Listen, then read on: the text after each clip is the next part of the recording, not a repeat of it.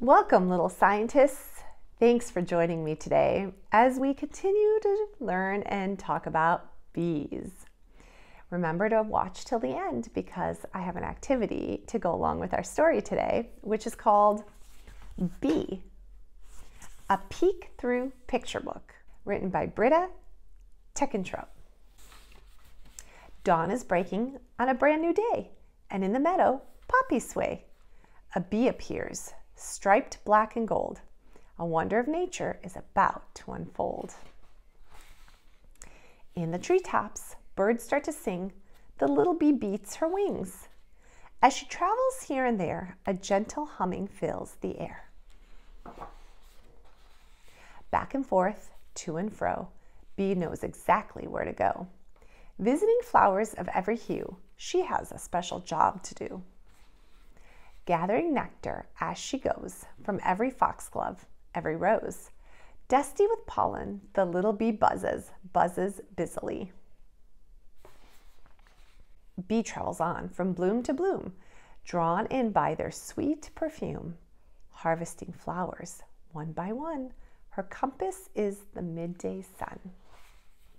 Among the orchard's apple trees, blossoms quiver in the breeze. Carrying pollen from place to place, bee always leaves a tiny trace. Flowers as far as the eye can see, too many flowers for just one bee. All of a sudden, bee is gone. She has a message to pass on. Back at the hive, bee spreads the news. There's work to be done, no time to lose. Listen for their gentle humming. The word is out, the bees are coming. Buzzing over the dense hedgerows, past the pond where the wild thyme grows. Through the orchard's sweet-smelling scent, the bees travel on with calm intent. As lilies glow orange in the sun, the bee must finish what they've begun. Stopping at every flower they find, leaving the gift of pollen behind. The bees pass over a woodland stream. Droplets sparkle and pebbles gleam. Water trickles, bubbles, and weaves. A weeping willow trails its leaves. As the bees fly on through buds and burrs, a tiny miracle occurs. So many plants and flowers you see were given life by one small bee.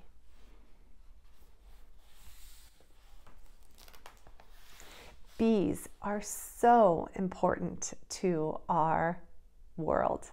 That's why we need to be careful and to help them survive. Let's go do a project together. All right, my little scientists, today we are going to label the parts of a honeybee. And if you haven't already worked with the 3-part cards for the parts of a bee, be sure to watch that video and to do that. Those are included in this week's activity packet. So, which part do you see of a bee that you automatically already know? Yeah, these are easy. The legs, right?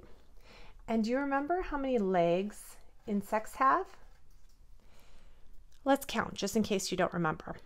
1, 2, 3, 4, 5, 6. So there's 1, 2, 3 on one side and 1, 2, 3 on the other side. And you can go ahead and write legs and then color them in. All right, what about this? What's this? Yes, that's the compound eye. And you remember we talked about that in the other video as well. How about these two? Actually 4, right? There are 2 big ones and 2 smaller ones in the back. Yes, so these are the wings, and the big ones are called forewings, and the back ones are called hind wings. I'm just going to write wings here because it gives us a small space.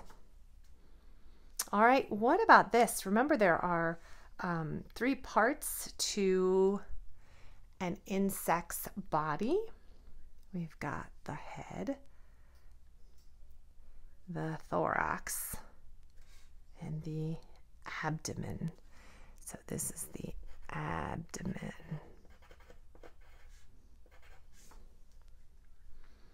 All right. And then it doesn't have us label the head or the thorax, but it is pointing to something else that's on the head, and that is the antennae.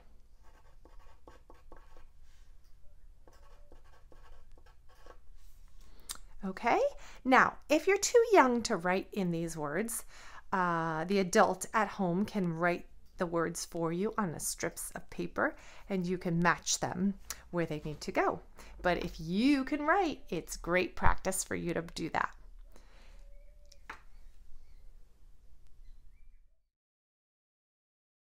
Thank you for joining me today. Remember to like and subscribe to support our channel.